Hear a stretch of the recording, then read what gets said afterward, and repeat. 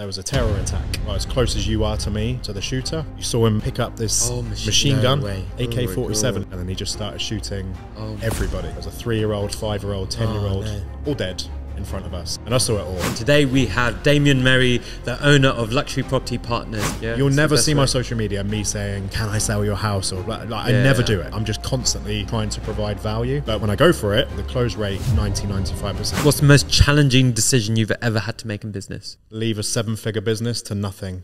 When I scroll through TikTok is junk. NPCs, they're like, thank you for the rose, thank you for the rose. And I'm like, there is so much crap on TikTok. And everyone's like, you'll never sell a house on TikTok. And I sold my biggest property, 31 million. The video was seen through TikTok from the daughter and then went straight to the dad, and then he ended up buying the property. TV show called Take Me Out. Seems a good way to end a podcast. Good evening, ladies. I'm Damien, and I'm from Western Superman. Wish you started with this. Yeah, so I think it was...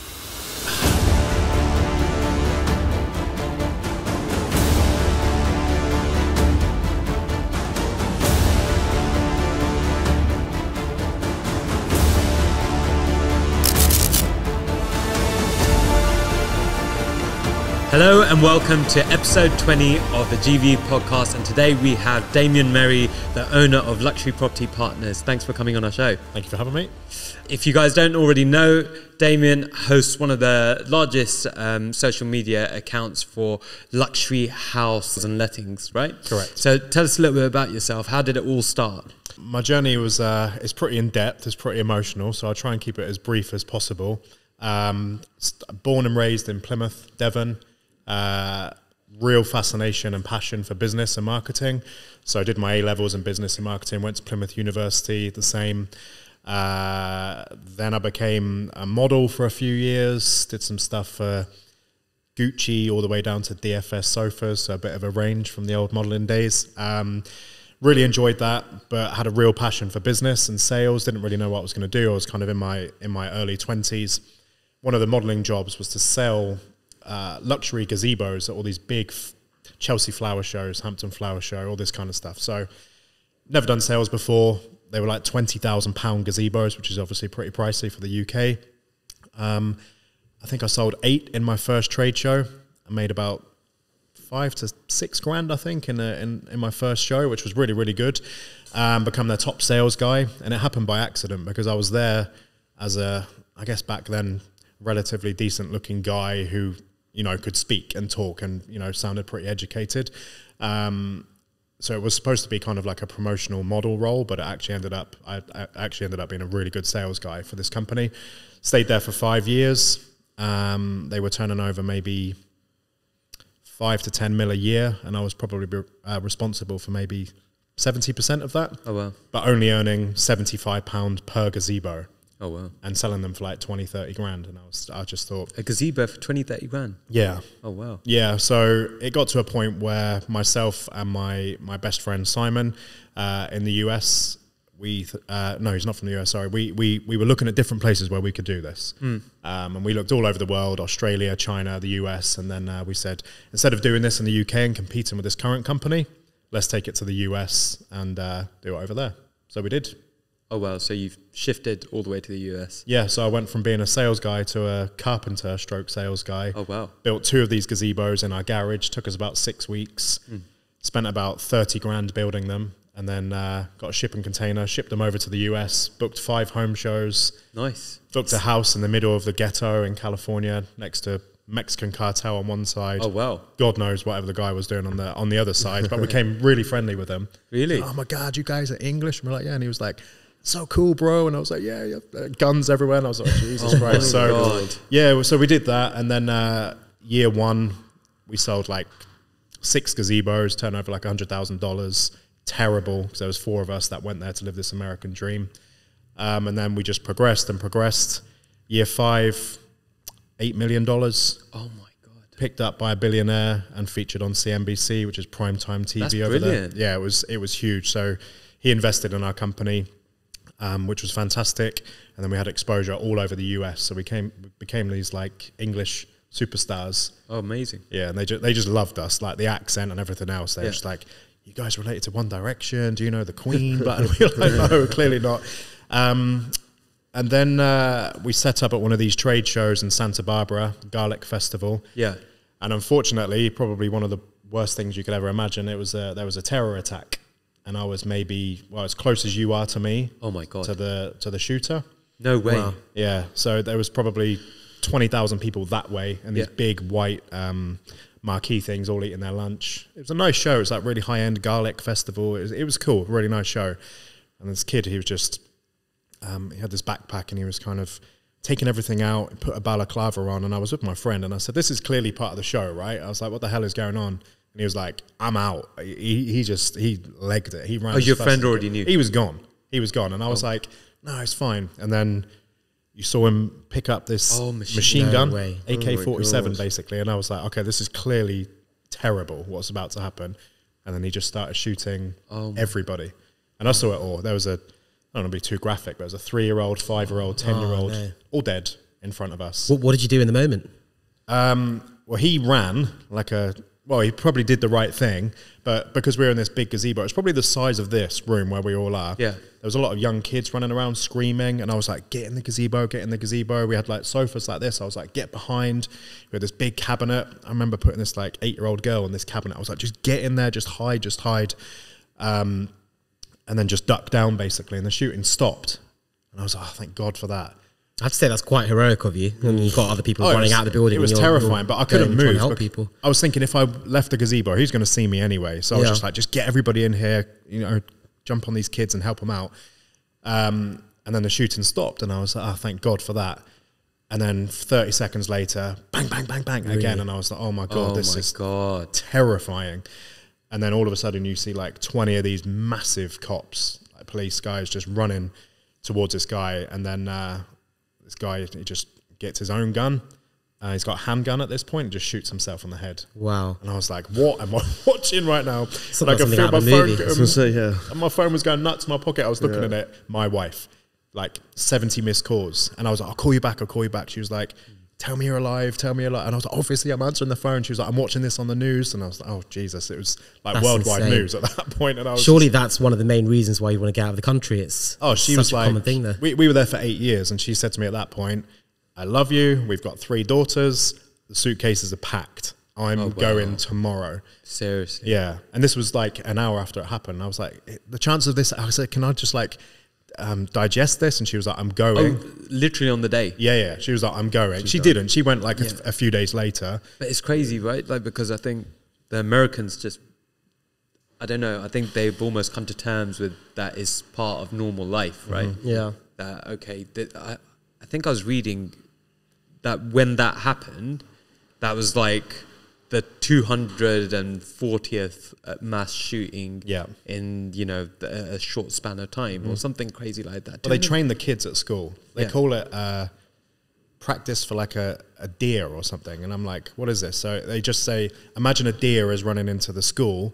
Everybody's got to hide behind the tables. Everybody's got to do this. What they're training them to do is if a shooter comes into the school, this is how you have to react. That's insane. And my wife was having none of that. I mean, you'd expect that from something like a third world country. But this is the States, one of the highest earning countries in the world, one of the most glorified countries in the world. And this is such a common occurrence. Yeah, that is. And for him to go and shoot on kids, that's just, you've got to be quite twisted. Yeah, it was terrifying. And, I got to the point where I had to run away from the situation. But because business was so important to me and I had clients that I sold gazebos for at the show, I had to go back to the gazebo. Yeah, and see all of this like bloodshed and everything around me. But I needed my car keys because I needed to leave, and 2, I had order forms that I needed to get into production. So I had a very successful time over there. We were, it was a 7-figure business. Really, really happy. Loved California. But my wife, she always said to me, 5 years max, then we need to come back to the UK. Yeah. So we were there for 8 years. I think we were always looking for a reason to come back. That was obviously a major one.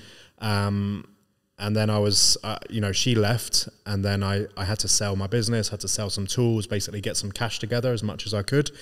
And I just thought to myself, what the hell am I going to do back in the UK? I've been, I'm established over here now for 8 years, covered in tattoos, living this kind of like Californian cool life, being an English guy over there.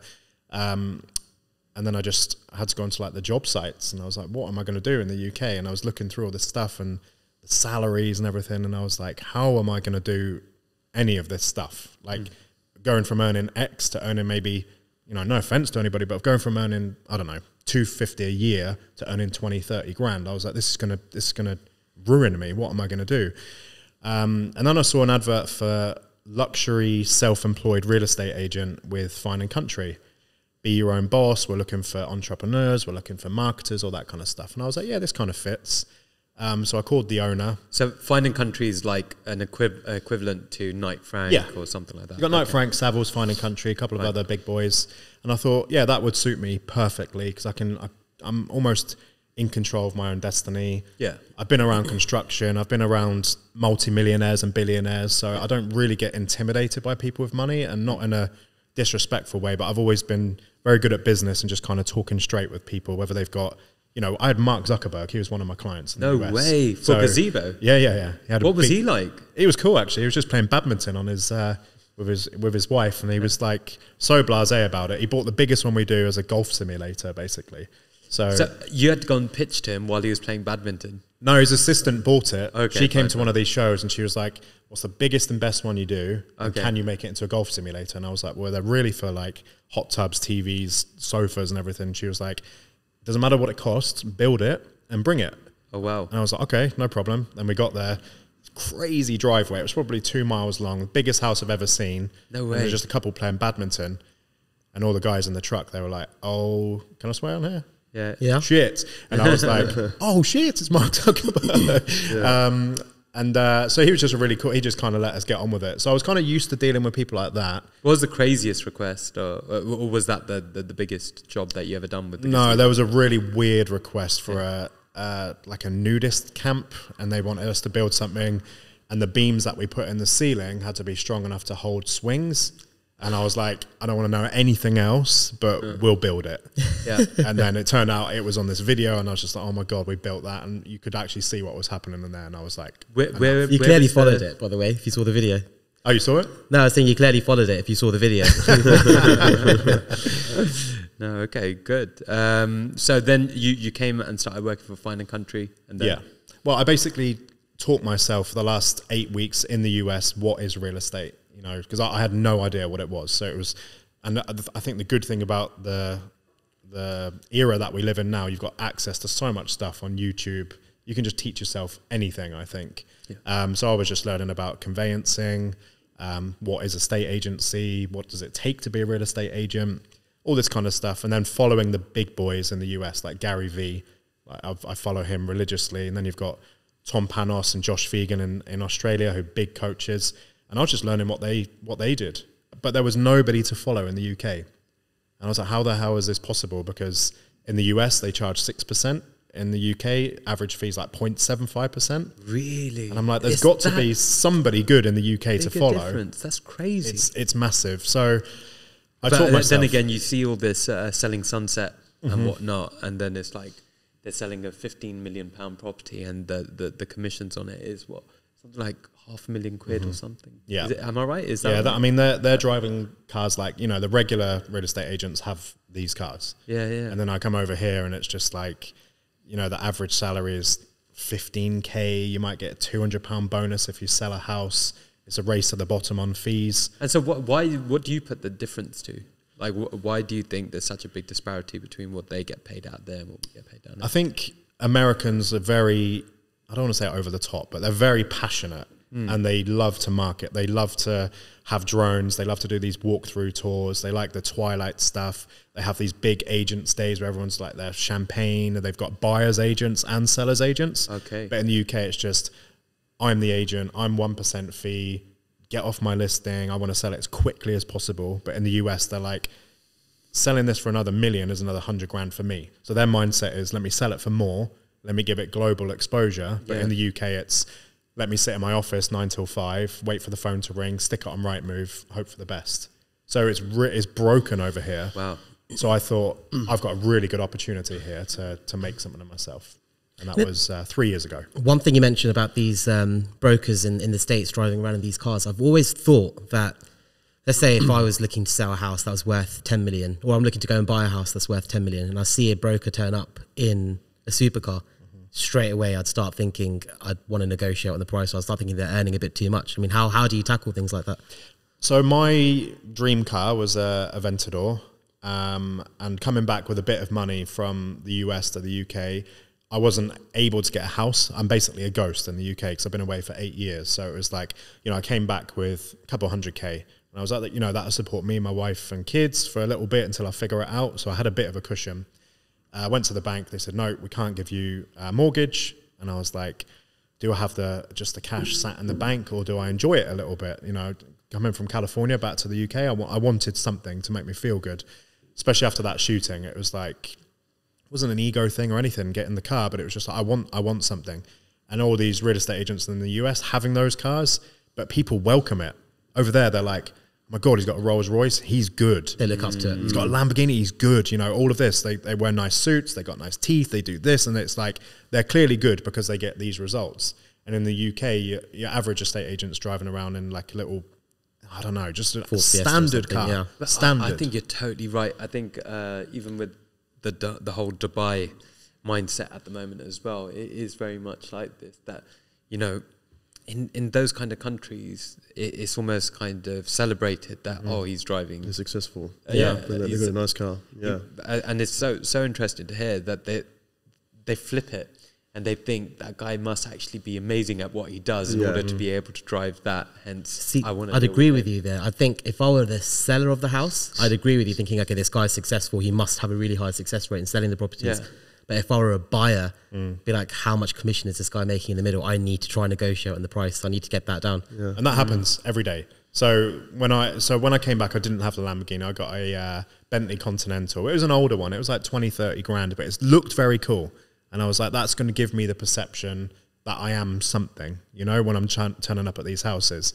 First thing they would say, when I told them the fee, which we'll touch on in a minute, it was, you earn too much. How have you got a car like that? And I was like, okay, so it started. So I bought a 2006 Audi Q7, put all the logos on the side, and that's what I would drive around in because I was getting pushback from it.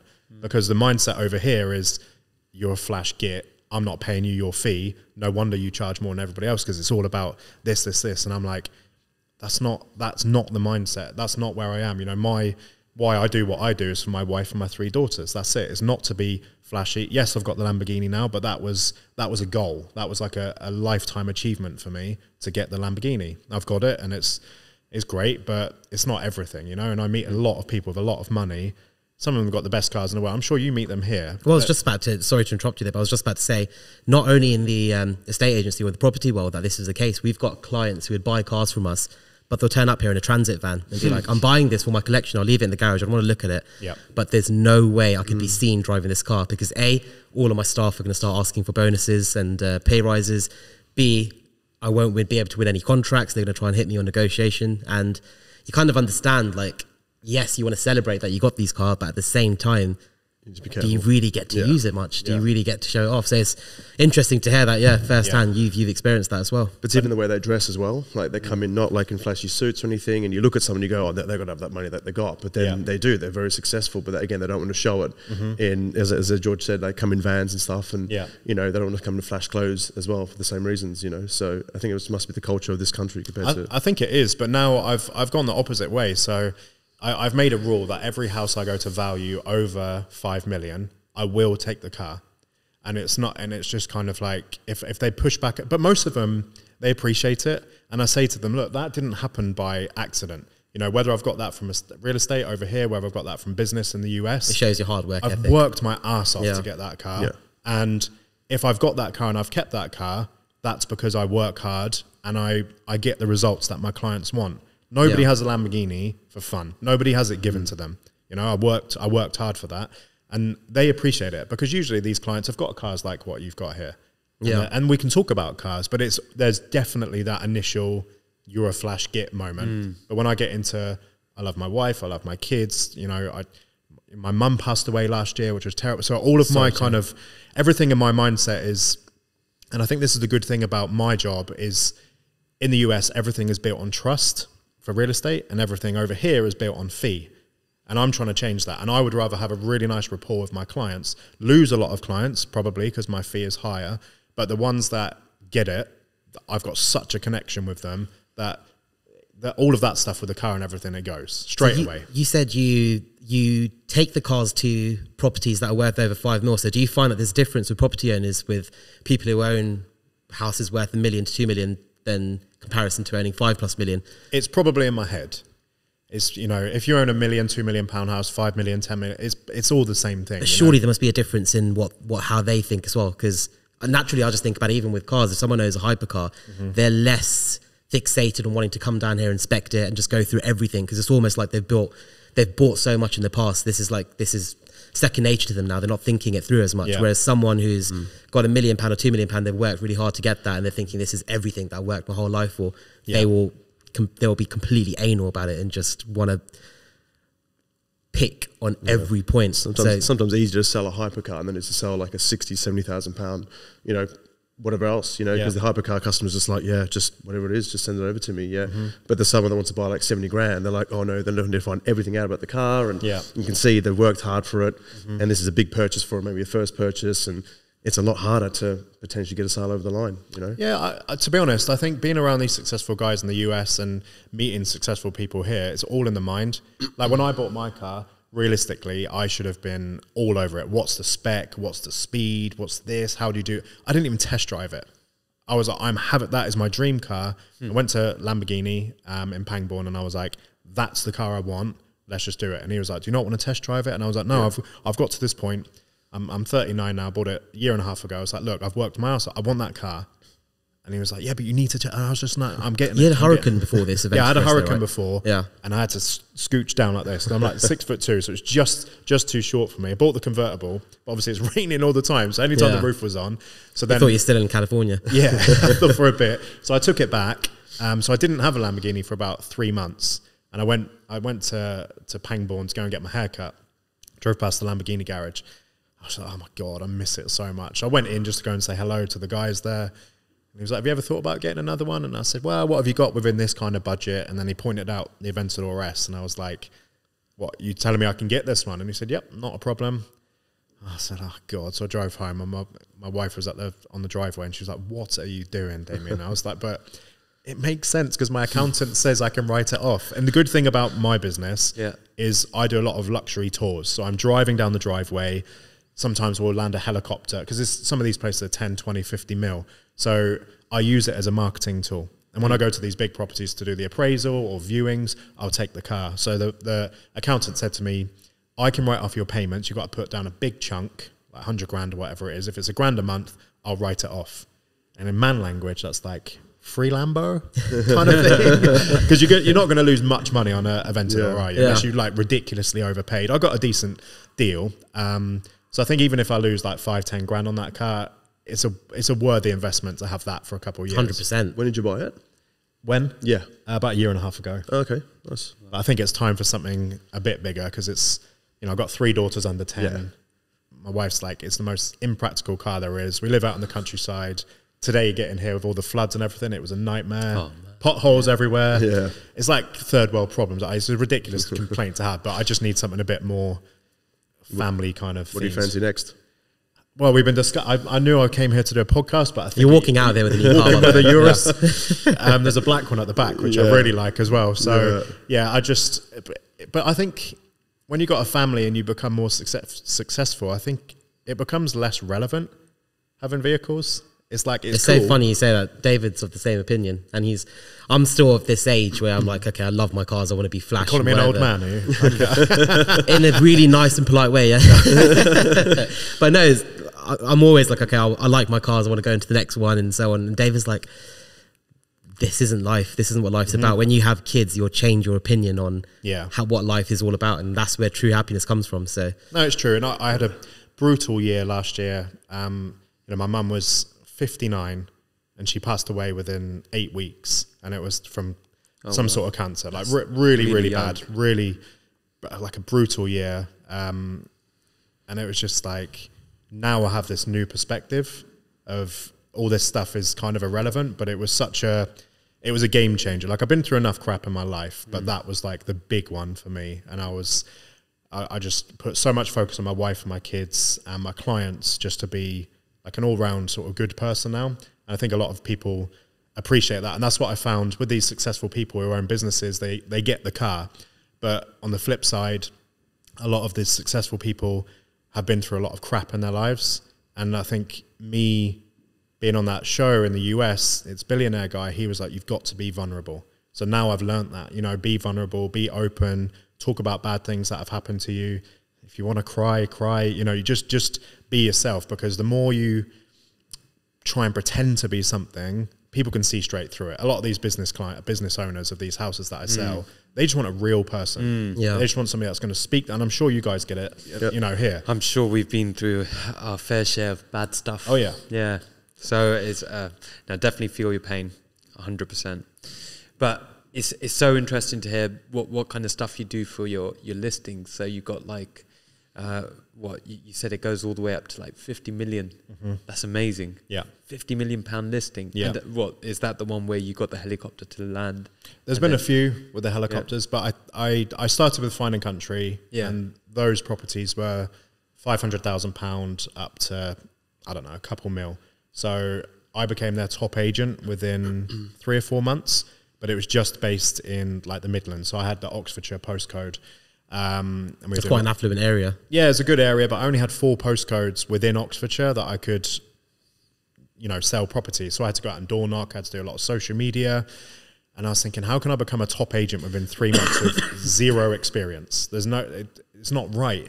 I was like, I'm either really good or the industry is broken. And I give myself a hard time. And I even now, I think I haven't even scratched the surface. But I knew from being there for a couple of years and making a decent amount of money that it was kind of, didn't really want to work for anybody else again.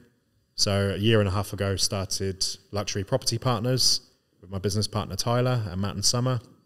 Oh, so this is Matt and Summer from the Luxury Home Show. Luxury Home Show. Yeah. Wow. So we deal now with properties. And they're partners in your business. Yeah, so they own a share. That's amazing. So Matt and Summer, I think they've got the biggest YouTube property channel in Europe, like 600,000 subscribers, genuine subscribers as well. It's amazing. I think one of my recent videos had 1 million views on there, all organic as well, which is great. And so that's the reason why when you do your videos, then they feature them on that channel. So they're very selective of the properties that they feature on there. Yeah. Which kind of pushes me as well, because I know I need to be at the top of my game and get the best listings possible. Got it. But the good thing is, as my business partners, they will push my listings. Amazing. And I know they get a lot of agents say, can we do and they say no to everybody. So it's a really, really good business partner to have, and they understand social media. So they, you know, we train 3 days a week and they teach all of the agents about the benefits of social media. And I think a lot of English people are so behind. Like in US, obviously Facebook, Google, eBay, everything is based in California. Yeah. So I'm kind of used to being around that tech environment, and client, like Mark Zuckerberg for a client. I mean, that's a head start right there. But in England, a lot of my clients, they don't even get social media, and it's not their fault, you know, because we're in the dark ages. New to it. And it's funny because Matt and Summer have actually been down here, and I remember having a chat with them, and I think their actual rate of those properties selling on the back of those videos is something insane. I can't remember the exact figure, but it was over 50% of everything they feature actually sells. So it's not a case of they're doing it for the sake of just getting views. You're getting that end goal. Yeah. And we found that, which mirrors in the supercar market. When we jumped onto the social media bandwagon about 5 or 6 years ago, and it's slowly been growing, the amount of inquiries that we get coming through social media in comparison to your old school version, like Auto Trader and Piston Heads, we now get more inquiries coming through social media than we do through your traditional formats. Yeah. Well, that's how I know about you guys. Like, because I live like an hour or so away, so I would never come here, ever. I would never drive around here, but seeing your presence on social media, it's like, okay, that's a cool place. Like having your bar set up and all of it is like, and always that backdrop. I'm like, it's clean, it's consistent, it's solid marketing. So that's how I knew about your business, from social media. And I think a lot of people in the UK, unfortunately, but it's good for me, they just think that, you know, you stick a house on Rightmove and that's how it's going to sell, but it doesn't happen that way. Yes, you can sell a property and you will sell a property at that way, but, you know, I've sold houses that have been on the market for 2 years at 4 million, and I've had it within 3 weeks, sold it for 4.5 million. No way. And that's nothing to do with me being a great agent and negotiating at that time. Down to social media. All exposure. Okay, so I watched one of your videos where you were saying actually you've even started doing stuff on Twitter, and you find that Twitter works for you, and that LinkedIn's really good for you as well. Mm-hmm.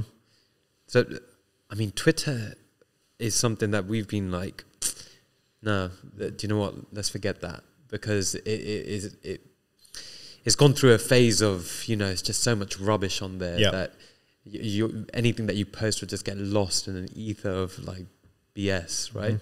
Mm-hmm. But how does it work for you?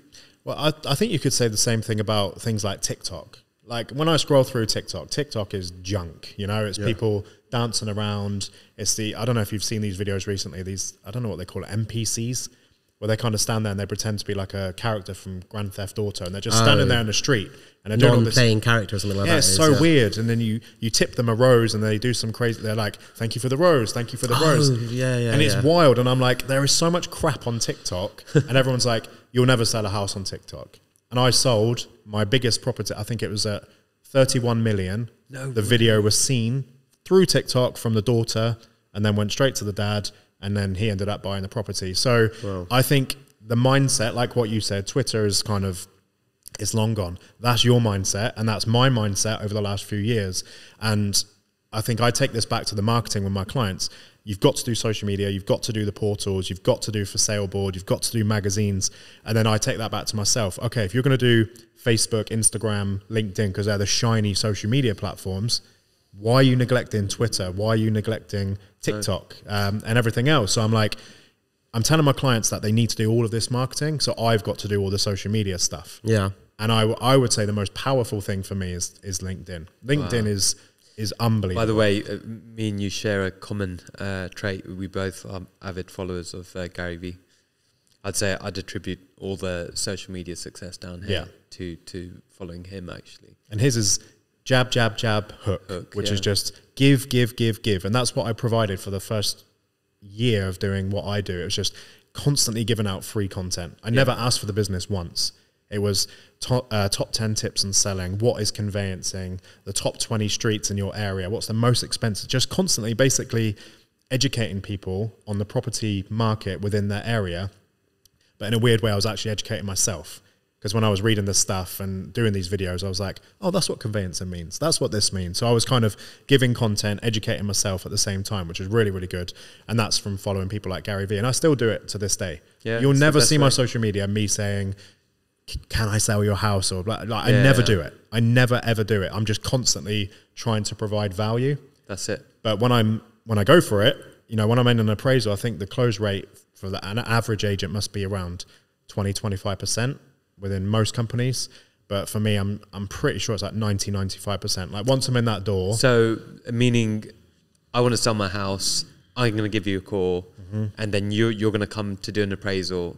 You're saying your win rate at that point is between 90 to 95%. I'm not leaving without the business. Oh wow, I'm not, and that's very cool. I'm not.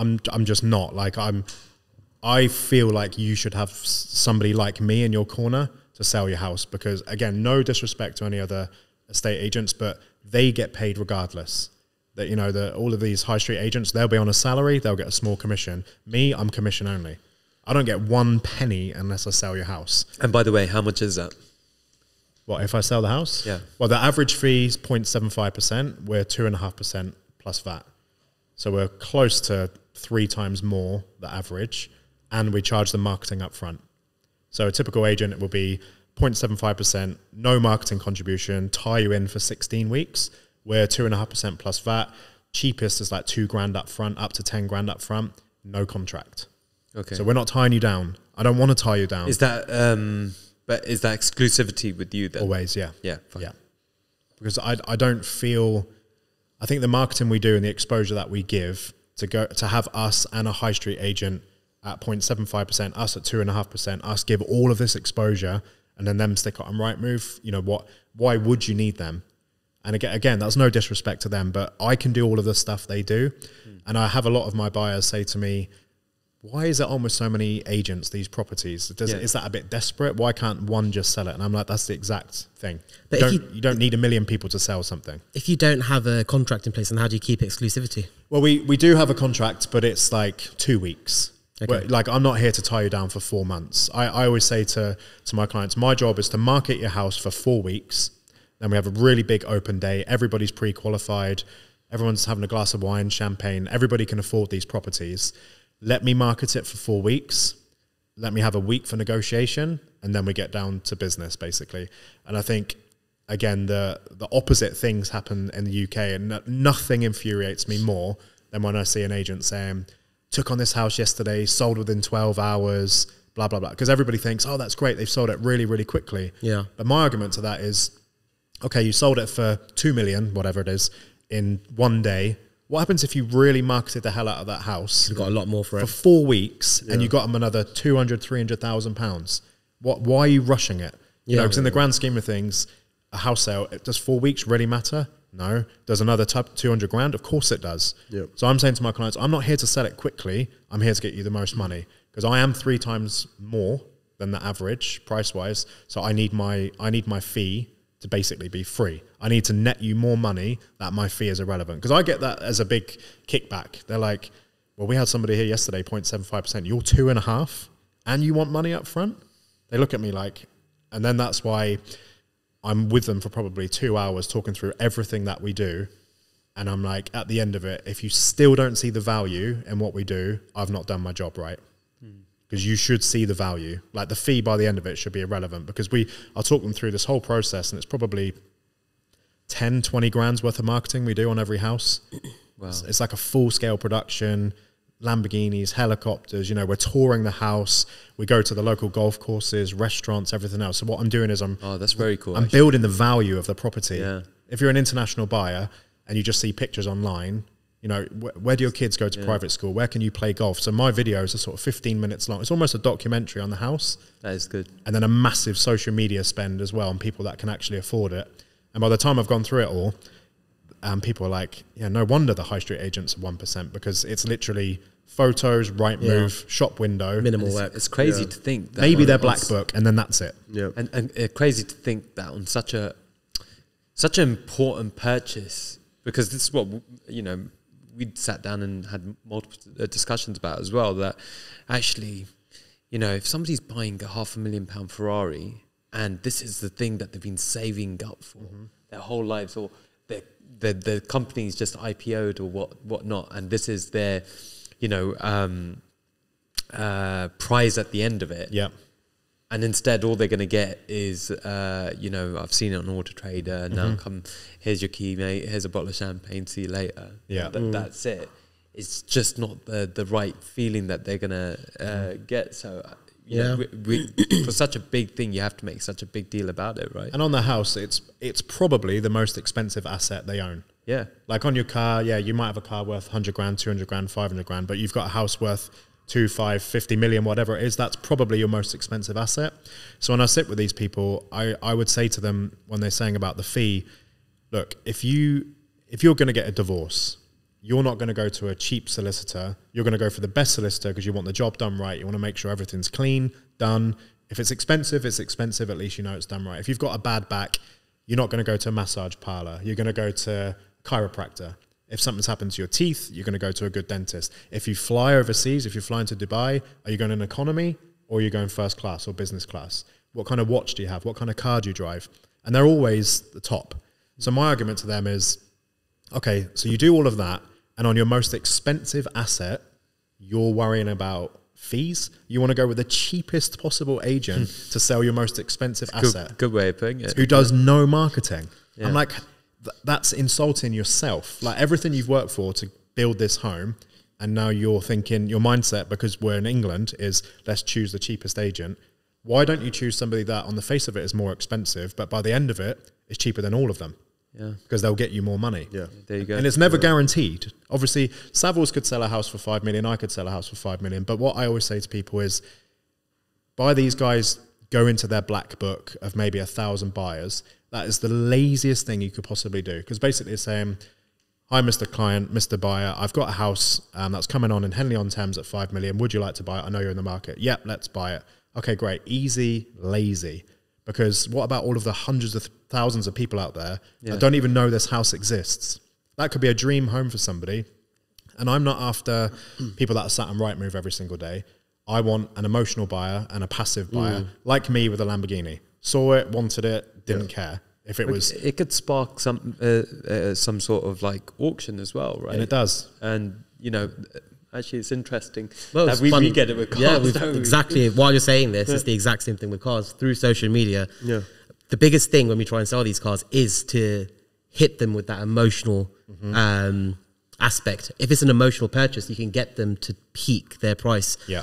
And then But sometimes we get cars and we get them in, and suddenly, you know, oh my God, somebody wants to buy it on the same day, and you're thinking, shit, we could have got more for it. We could have got more for it. We should Yeah. put it up a little bit more. or then But- we've sold the car and someone walks in afterwards and be like, I'll give you 10 grand more. Yeah, yeah. And it's almost like... And that's yeah. why we do the open houses. Yeah. So I basically stagger these people over a 4-week period. And if you called me tomorrow, I've got a house on the market at the moment, 17 million in Hertfordshire, in Radlett. If you called me and said, right, Damien, I want to see it tomorrow, I would have to say to you, I appreciate that, but the open house is in 4 weeks. And you could kick back at me and say, Damien, I've got the money. I want to come and see this house tomorrow. And I'd say, look, in all due respect, that's great, but so do a lot of other people. And that's why we're doing this open house in 4 weeks' time. They get pretty, like, sometimes abusive to me. And then I step back and I say, in all due respect, Mr. Buyer, I don't work for you. I work for my seller. And my job is to get the best price for my seller. By letting you in before everybody else, you may offer me 15 million. The seller takes it. You back out in 3 weeks. And then I've lost all of those people I had planned for the open day. So I said, you've just got to respect what I do, because this is what my client pays me to do, because I want the best offer, but I also want backups. If you pull out, I've messed the whole thing up and I've got to start again. But do you ever come across scenarios where buyers will say, I need to come and see the house tomorrow. I will pay you a substantial deposit. I'll show you proof of funds. But if I don't get to see it tomorrow, then it's fine. I'll go and have a look at something else, and you've lost that client. I do. And I say to them, if you want to see it tomorrow, I can make that happen. But 1, you have to pay a premium. And 2, I'm going to go ahead with the open house. So if you want it, you have to exchange before the open house. Oh, wow. Okay. And they're just like... That's a good way of doing it, yeah. But because... And this is a mentality where it's broken in the UK as well. It's... Most agents are just trying to get the deal done. And obviously I want money. Everybody wants money. It's the easiest thing to do. But if I'm trying to create this reputation and this brand and get referrals, I need to get them the most money. And the way to get them the most money is to create a competitive environment, drive the price up, and look after my seller. Because my seller pays me. They're the one who pays my check. The buyers don't. We've had people try and bribe us. Oh my God. From the buyer side. We'll give you 10 grand. We'll give you 5 grand. Just get this deal done. I thought that's a normal thing in the estate agency game. I was never aware of it. Yeah. And then I had the opportunity when the first 2 months in. He was like, yeah, I'll give you 10 grand. And he actually had the cash in his car. And I was like, oh, Jesus, 10 grand. I could do with that. But I was just like, no chance. We can't be bought. And it was going back to what they do in America. Look after your client. Don't think of yourself, because, yeah, you could get that short-term money, but what damage is that 10 grand going to do over the next 10 years of my career? So me talking so openly that I look after the sellers more than the buyers, and a lot of people don't get it, but they pay me, you know, and I have to get them the most money, because if I've got a house on for 17 mil, I could have sold it for 15 mil to this guy. What happens if I marketed it and sold it for 20? He's got a big network of people all over the country that he's going to introduce me to. Yeah. So the industry's broken because people rush it, I think. So now we're just going to go on to our segment for what's happened at GVE this last week. Today, we have this Porsche Cayenne Turbo S that's come to us. It was stolen, recovered. We took it from the police impound, and this is what's wrong with it. I think they curbed this wheel at a really high speed and went off-road. They've snapped the tie rod end. They've smashed the wheel completely. It's a very bad collision. Hopefully no one was hurt. And then as we come further down along here, so this alloy was also hit. Looks like it was heavily curbed. And this door is also damaged and dented in. You can see the bare metal over there. Also, we see a severely bent suspension arm over here. If you just want to come around, I'll show you. This is meant to be straight, and it's completely bent through. This one seems okay, but it's had a bit of a collision, so we have to test this one as well. But this is knackered. This is knackered. It's going to need replacing. We know about this one, yeah? So we've taken the wheel off, and we need a wheel. This wheel is finished. Along with the wheel, the suspension's finished as well. And you know what else? What's going to be expensive? The carbon ceramic disc is finished. Ceramic disc, you can see the yellow paint on this edge. Now, to you, that might look like a minor, but it's not. So this wheel has a bearing. And when he's had the impact, the disc has moved on the bearing and hit the caliper. That's why you have the paint transfer. Now, what we can't guarantee is that there is no stress crack on this. So we say, oh yeah, this looks okay. You go down the road, 100 miles an hour, hit the brakes, the disc explodes, you're dead. You understand? So for that, we're replacing this disc, 100%. Along with the rest of the suspension. I mean, the track rod end's already broken, and look, we can't move it. The arms at the top, they are damaged as well. You can see the ball joint is gone, it's left the chat. The drive shaft is holding us from spinning the wheel. So definitely all suspension, including this and the wheel, all needs to get replaced. Once that's done, the rack has to get replaced as well, not just the track rod end, because it states in the spec that if this track rod end bends more than 20 degrees or cracks, you have to replace the whole rack because you cannot see the damage. So this one is meant to be here. Kadum, that's broken. And because it's cracked off, the spec states that we have to replace the whole rack because you cannot guarantee that the rest of the rack won't have a minuscule crack or damage which would cause an accident. So just for that, we're going to replace all of this. This ball joint obviously comes out, new rack, and then this arm also has a ping on it. So we're going to take the arm off and replace that as well. And we're going to recommend to replace the whole suspension just to be safe and to keep you and your family alive. Now, except from that, we have some mechanical parts here that's taken a hit.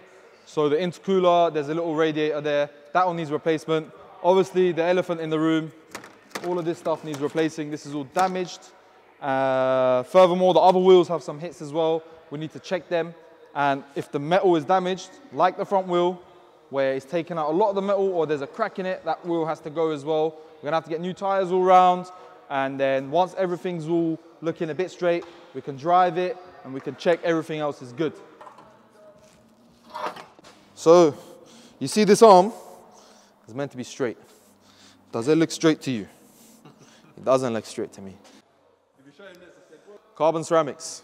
The fact that you can hold it with one hand, even though the size is that big. What does that tell you? It saves you weight. So this is why they use them on supercars, because they weigh less than standard disc in the same size, which means more performance. That's the first part. Second part is, these work at higher operating temperatures. So carbon ceramics, you might get a squeal or a squeak from them here or there, but when they're in the operating temps, they work like a dream. They're the best brakes when they're hot. So that's why people use them on track. And they use them in high performance cars like the Lamborghini Aventadors and your Cayenne Turbos and your GT3 RSs, because they work. Next thing is, these are very strong actually. So this is taking an impact at quite a high speed and we can't visually see any damage on it. Now, what we're gonna do as a precaution is replace it, because it could have cracks internally where you can't see it. And if it goes down the road and it breaks, it's no good. So these are pretty expensive. This will cost more than your average family car for a set of them on this Porsche. So this is probably about 5 grand at the bare minimum. So I can spin this coupe. Spin that coupe. Next. Stop. This drive shaft is finished. You need a new one. Look, it's dead. Look, up and down, nada. Side to side, yes. It's meant to move like that, but not up and down. Now the Porsche is on standby. We're waiting for the parts to arrive from the main dealer. We're gonna go to our other unit, Unit E, and I've got a little story to tell you.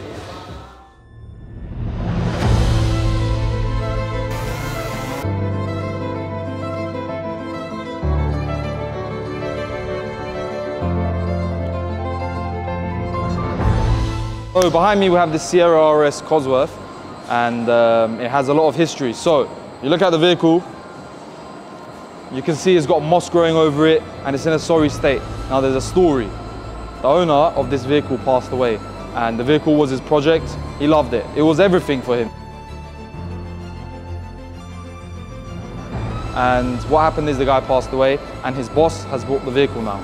And what they want to do is, for his funeral, they want the vehicle to look spick and span. So it's arrived in the body shop. Now, the apart from looking all cool and being retro and old school, it has a few tricks up its sleeve. So I'm going to show you the engine bay. Follow me. So he started off, he's replaced all the radiator hoses, intake pipe, boost pipe, everything with silicone hoses from Samco. So what this does is on the intake, it gives you more air for more performance. That's the intake pipe. So that is an upgrade. It's much bigger, lets more air into there. This is the turbo. This makes the whoosh, whoosh, whoosh, and it gives you the power. Injectors are down here. You got HT leads that are upgraded. Look, Burton power lead, performance silicone HT leads. So these give a better spark, which means more air, more power, more fuel. He's got a catch can up there. That is for the engine to breathe better. He's got adjustable cam gears.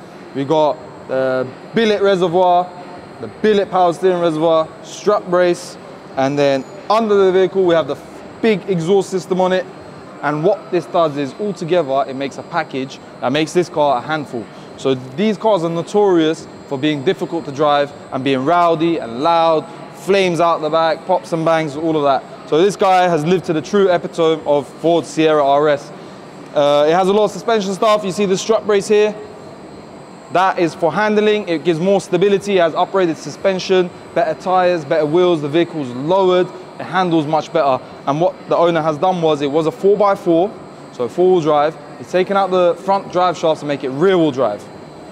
But what this does is it makes an already rowdy car even more rowdy and more fun to drive. It's got the manual in there, banging the gears, and I think it will be an excellent car. What is the mirrors here for, and why is all this stuff silver?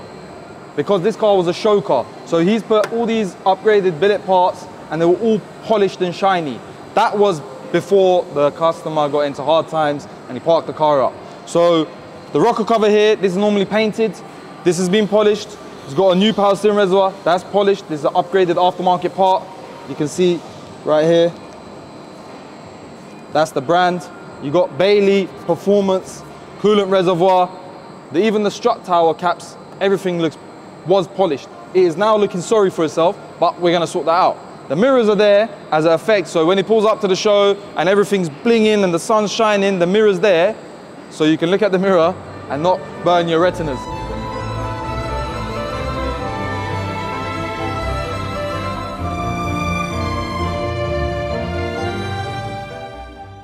Like, comment, share and subscribe so you can see the progress on this Cosworth next week. What we'll be doing is finishing the job and then it will be handed over to the owner, which will take it to the old owner's funeral. We'll see the reaction from the family and everything else.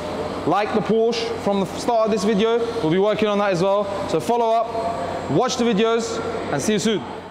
So Damien, you're actually quite famous for something else before you're famous in real estate. Maybe a TV show called Take Me Out.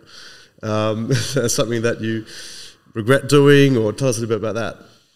Seems a good way to end a podcast with this. Wish you started with this. Yeah, so I think it was 12 or 13 years ago when I was kind of in that modeling phase. Yeah. It was, you know, a bit of exposure and it just came across like, do you want to be on Take Me Out? And I was like, yeah, why not? I love the show like Paddy McGuinness. I was like, yeah, this would be cool. Yeah. Went on. Wait, they approach you?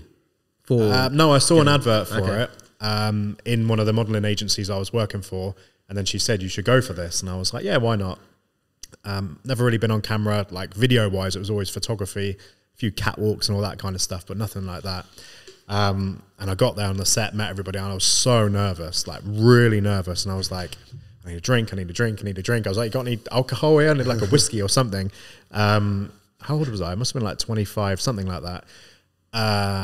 It is probably one of the best episodes I've ever seen. It was brutal.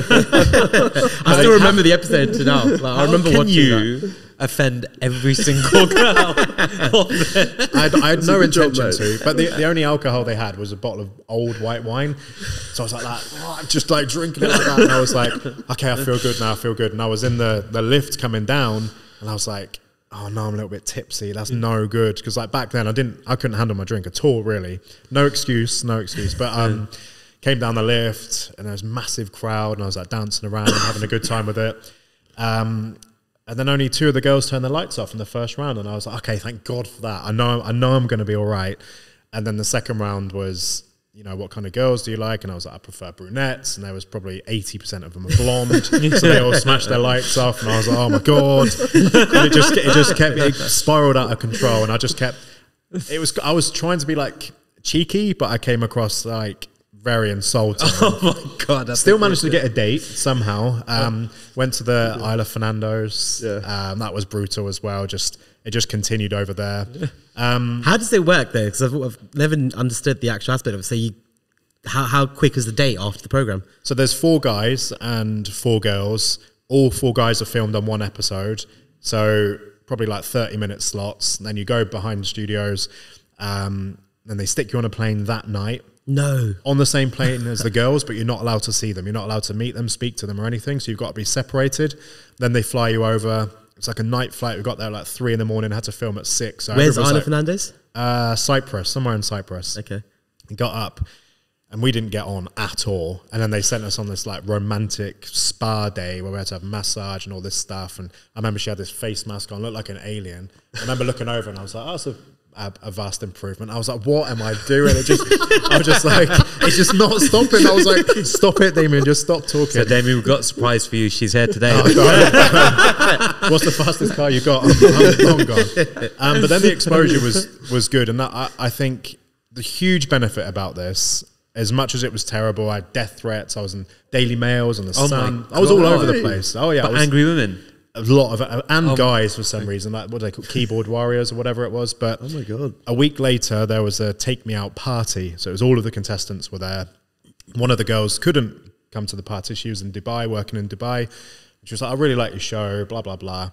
And I watched her show back. She was on like a couple of weeks before me, and I was like, and we started talking on Twitter. And then fast forwards. Was she brunette, by the way? She was a brunette. And fast forward 12 years later, or wherever we are now, we're now married with 3 daughters. Oh, wow. So of all of the crap that came out of it, all of the abuse. It was worth it. Wow. It was worth it. I met the woman of my dreams, got 3 beautiful girls. That's amazing. She's very supportive. She helped me deal with all the business side of it. She's been very, very patient, helped me with the passing of my mum. So it's kind of like a good way to end it, I guess, in any situation is there's always light at the end of the tunnel. And however bad you think things are, they're not actually that bad. Yeah, that is good advice. Now I've got a good business, good wife, good team. And, you know, doing a podcast like this is just like, it's constant progression. So that is amazing. Yeah, that was the journey. So thanks for bringing that up. All right, Damien, this quick fire round. Let's go. Wine cooler or swimming pool? Swimming pool. Most bizarre talent people don't know about you? Goat impression. Go on, we got to know. Got to hear this. Come on, please.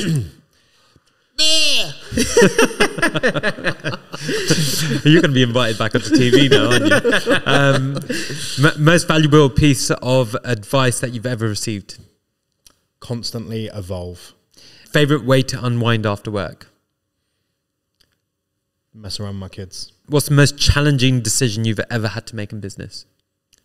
Leave a 7-figure business to nothing in the UK. One thing that you can't live without? Phone.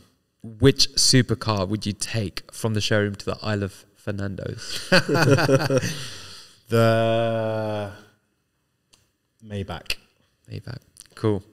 That's a perfect way to end it. So thank you for coming on the show. And it's amazing to learn about everything that you've done and are doing. So it'd be great to keep in touch. And hopefully you do get Damien into Eurus. Yeah, we'll have a chat after this. I'm sure we'll be walking away with another 4x4 Love Lambo. it. Expensive day. Perfect. Take care. So I hope you guys like the podcast. If you do, please like, subscribe and share. And until next time, see you later.